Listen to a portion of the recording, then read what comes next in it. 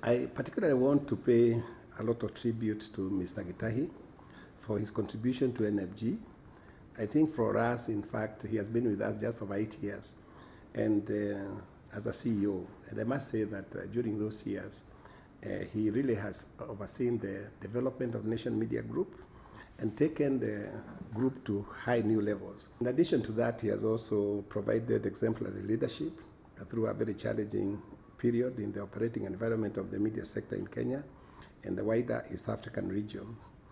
Mr. Gitahi, although he has asked for early retirement, he will continue to oversee the operations of the group until 30th of June this year. And then after that, he will serve the group in an advisory capacity to the end of the year.